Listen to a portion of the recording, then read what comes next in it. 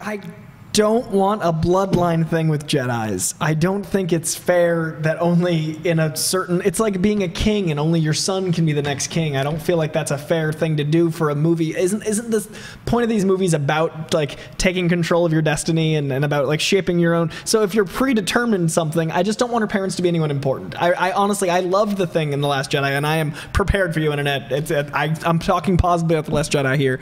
I think it was great that they made her an actual underdog. They made her someone that earned her skill, and anyone can be a Jedi. I love that message. Like, anyone can wear the mask. I like that the kid at the end of The Last Jedi like summoned the thing, and I just want that to be the magic of Star Wars. And I really hope that it's not another story where it ties itself up with a nice little bow and she was fated for something. I don't want her parents to be anyone important, because then you lose all mystery, and it kind of gives the wrong message to kids. Like, you're not the sum of your parents. Like, you can be anything, grow beyond your parents, be bigger, better, bolder. I'm afraid, because especially since it's tying into The Force Awakens, that it's going to be JJ, a movie ignored JJ.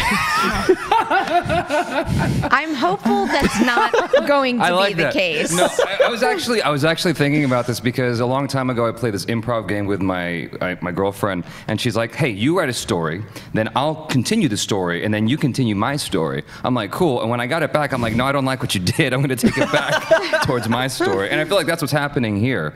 I want to piggyback on what you said. I like the idea of getting away from the Skywalker bloodline. That was my same issue with Terminator. It's like we keep following the same people over and over again. How about we explore? It's a rich universe. There's so much to explore here. Let's see something else. So, and I feel like there's no satisfying conclusion that the movie can give us, no matter who his parents are. Oh, like, wow. If it's Luke, if it's whoever, like, who would you really be satisfied by? So I don't necessarily know if everybody in the world, every Star Wars fan, can have a satisfying conclusion. Because if I've learned anything from being on the internet often, it's that there are many opinions out there, and there's absolutely nothing wrong with that. What I do think that they are going to wind up doing with Rey's parents is not necessarily leaving it at what Kylo said to Rey in the last movie, which is that her parents are filthy junk traders who sold you off for drinking money. They're dead in a pauper's grave in the Jakku desert.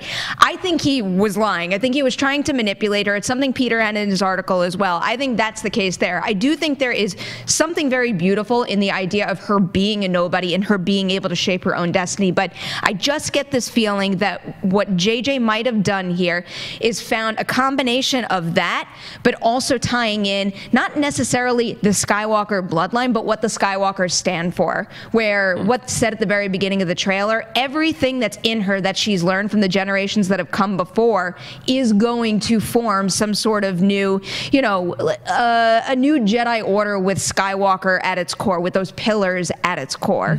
I think that's what I'm leaning towards more so than anything at this point. Can I digress just a little bit? You said that you feel like she earned it. And I disagree with that. Okay. I want to know why you think she earned it, because it's, to me, she just like got the power, sort of, like you watched Luke earn it, even though it's in his bloodline. Like, you watched him go through the process of becoming a Jedi, but by the end of Force Awakens, she was like wielding the Force and able to battle Kylo Ren. You know, I definitely think there are issues with how powerful she gets, how quickly, and those are issues, but I think that it's a message that kids need to see, that you can have abilities that you're not born with. Gotcha. So earning it more in the broader sense of she earns these things instead of just being born with them. So whether or not I agree with her going Super Saiyan in one episode is a different story. But the fact that she goes from 0 to 60 isn't the problem. It's the fact that she can only go from 0 to 0 if she doesn't have a bloodline, or 60 to 60 if she doesn't have the bloodline. Like, that's my issue. So earning it however she does, I just think that it should be something that we aspire to greatness, not we're born great. And I also worry that The Last Jedi did so much about, like, the movie was about destroying your idols so you could be better, and the movie was about not believing in every story you've ever heard, and all these things that are very important, especially for internet culture.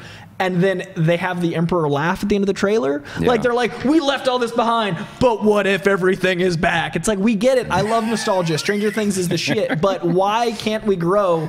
And like, this is just me dying on the internet. Goodbye, all my followers. See, I like everything you're saying. You could have the best of both worlds, I think. You can grow, but you can also also learn from the past, because that's also a concept that The Last Jedi wrestled with. You've got one character who's like, get rid of the past, burn it, and then you have someone else saying, we need to learn from our mistakes before and grow from them. And I think there's some sort of beautiful mix that could happen here. Bringing up the Emperor's laugh at the end, that is another theory that Slash Film did entertain, and I see circulating the internet, as it has been for a while now actually, that she could possibly be in that bloodline as well. And if we're not talking about blood, maybe even her being some sort of creation of the Emperor. Do you guys have any take on that?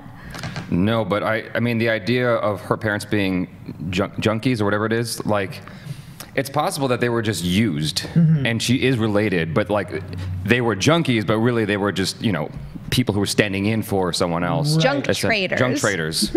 Train spotting. Junk something. Two different things here. Ewan McGregor. That's why he's in the franchise. It all together. Exactly.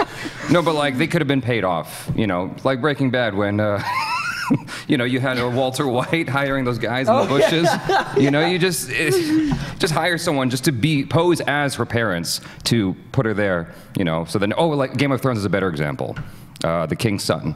It's like in the 90s when Spider-Man, his parents the whole time like died, and then his aunt and uncle took him in, and the uncle, like, it was great power, great responsibility, and then at some point they were like, but his parents were actually S.H.I.E.L.D. agents, and I was like, why would Peter Parker's parents be S.H.I.E.L.D.? Like, it's giving plot to something that doesn't necessarily need it, and I also, I really...